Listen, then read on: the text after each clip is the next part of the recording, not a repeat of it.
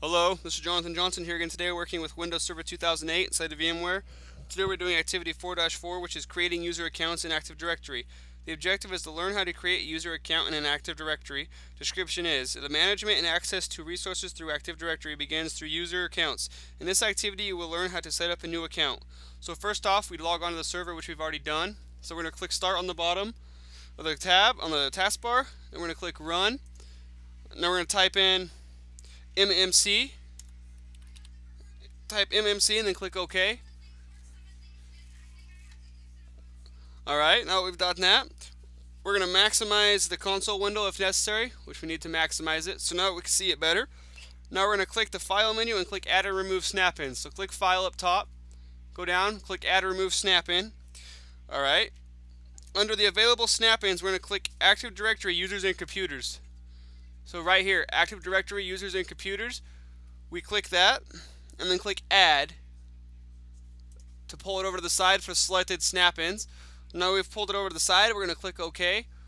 Alright, now that notice on the side over here under the taskbar, the pane, right here it shows Active Directory Users and Computers. We can go under there now and go into the recent activities before when we created JJ Comp and then the saved queries. The Active Directory is now right in here, so we can change this thing, domain, viewed, all tasks, we can do everything. So let's move on to the next step. Alright, in the left pane we're going to click the plus sign in front of Active Directory Users and Computers. So there's a plus sign right there, so we're going to click that. Let's pull this out a little so we can see what's going on. Alright, Active Directory Users and Computers right there. Alright,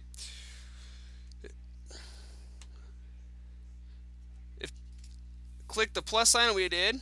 Alright, now we're going to click the plus sign in front of the domain name right here, JJ Comp. Now we to expand that. Alright, we're going to click the users folder in the left pane.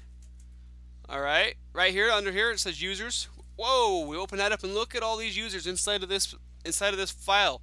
Administrators, users, security groups. Remember, the ones with one head, one human head right here, that's only one user, that's the administrator. When you have these ones that have two people next to them, these all are groups.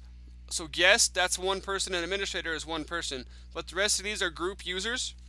We're going to click the action menu or right click users in the left pane, point to new and click user. Point to new, right here, point to new, and we're going to click user. Now we pulled up the new object user dialog box. Alright, type your first name in the first name box, type your middle initial. Alright, first name, we'll type right here. Type our first name, then I'll put my middle initial right there. And notice as I'm typing up here, it's putting it all into full name down here below all the rest of it. Alright,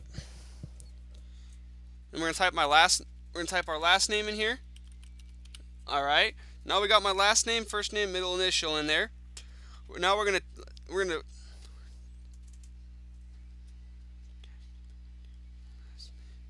Alright, well, we're going to append this. So right here in last name, we're going to append it to test. Okay, that way it says Jonathan D. Johnson test. To append it to the last name dialog box, for example, Ryan Test. We'd enter our initials with test appended to them in the user logon name box. For example, JR Test, as shown in Figure 413. So what options are automatically completed for you? Well, when you type this in, the full name right here is automatically put in as you type up here. See, watch, I'll just start typing, and it's putting stuff in automatically down on the bottom for me. Now we're going to click next. Well, can't click next for some reason. One second here. Oh, user logon name. I forgot.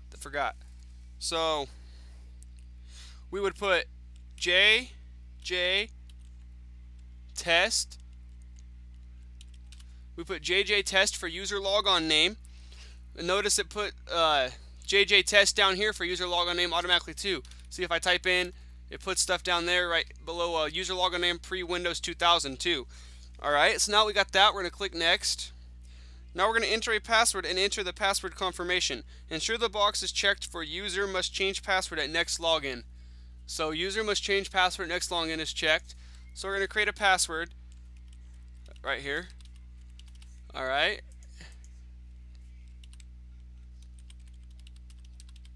Alright, we created a password and we confirmed it. Alright. This option forces users to enter a new password the first time they log on so that the account creator will not know their password. The other options include they log on so that the user cannot change password, which means only the account administrator can change the user's password.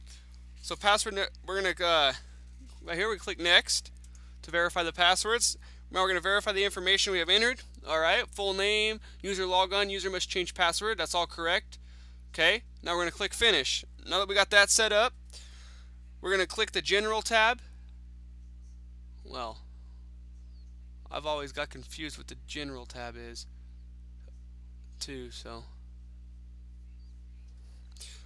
to continue configuring the account in the right pane, double click the account you just created, such as Ryan Test, except it's not called Ryan Test for us.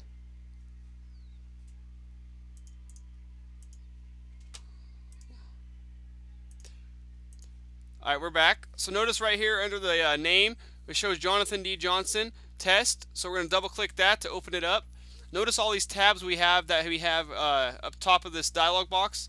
Member of jjcomp.com/users. That's what we created in the last one. The address, we didn't do nothing about that. The account is JJTest. Remember we typed up in here. It types down here automatically. We won't know more because we're not in the setup mode.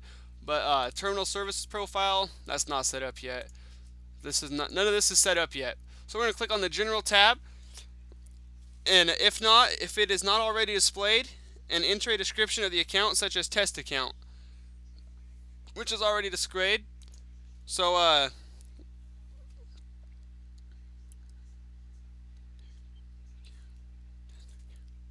we're going to type in description of this account. It's called test account, because you don't want to get it mixed up with another account. So we'll put test account in the description for this.